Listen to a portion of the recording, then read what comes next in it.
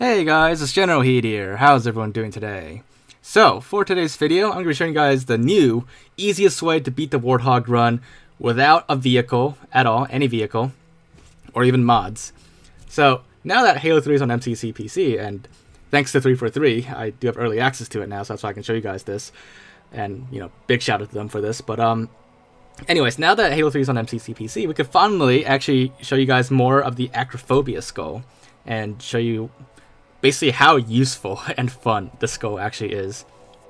Like in my video talking about the skull like a week or so ago, the you know, as I said, this is like the greatest skull ever created in the history of Halo, and I still stand by that after like using it in game now. So without further ado, we're gonna use it for the Warthog Run, and we're just gonna start from this rally point here. So as you can see, this skull, it's essentially like creative mode in Minecraft, as a lot of people described it last time. And we'll switch to third person so you can get a better view. But yeah, it just basically lets you fly around, and really fast too. So fast that if you're not careful and you hit something or crash into something, you'll actually splatter yourself. So this actually took me a couple of tries to get it right without, you know, hitting something and dying. Now for this video, I'm also going to be showing you the best route to take with the skull, because that actually matters. If you just take the normal route, you'll have like explosions everywhere and objects flying, and because of that, that actually creates even more obstacles, and if you hit something while flying, you have a very good chance of getting splattered by that. So that's why for this video, I'll be showing you guys the best route to take with this skull, the optimal route, where it's literally the path of least resistance.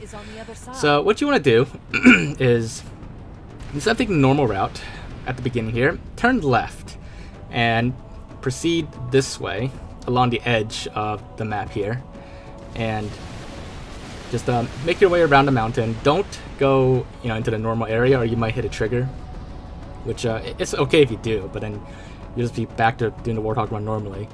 When you come in here, make a left here and go down this particular hallway, because now that you can fly, you can take this route instead. And by taking this route, you do still hit a loading point, but you skip the triggers to spawn the platforms for the rest of the map. And as a result, there's no platforms. And no platforms means there's no flying pieces everywhere to splatter you midair.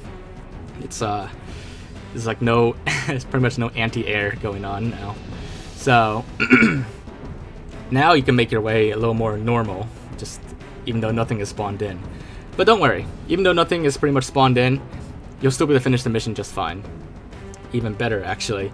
And you'll even still get that glitched cutscene at the end that I showed you guys in a video a long time ago. Except in that video, I had to mod a Banshee in to get it.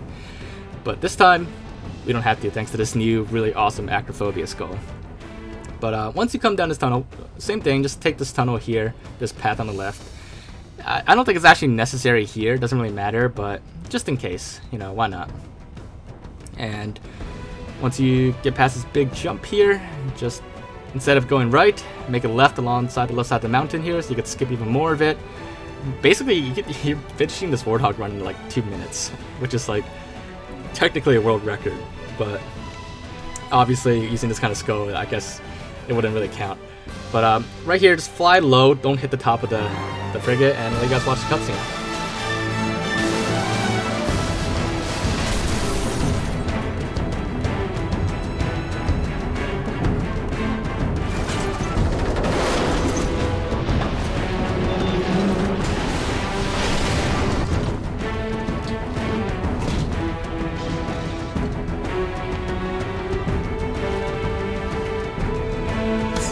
Hang on!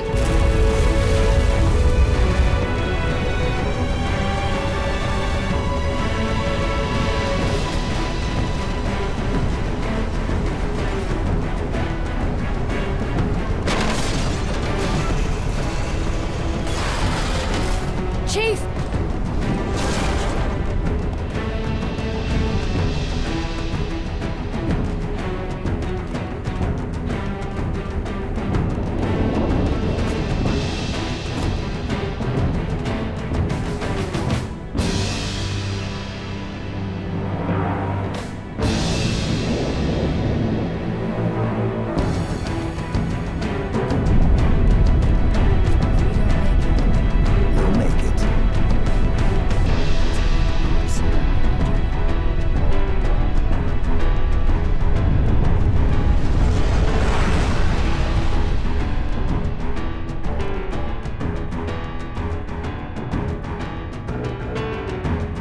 Alright, so there you guys have it. As you can see, you get a really glitched cutscene where the flight path of the frigate looks kind of different, and Arbiter got like crushed at the beginning part.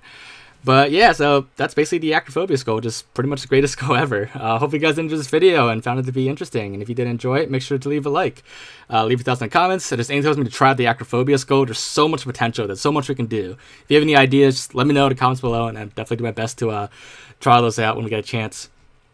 But other than that, make sure to subscribe if you haven't already, and I will see you all next time. Bye, guys.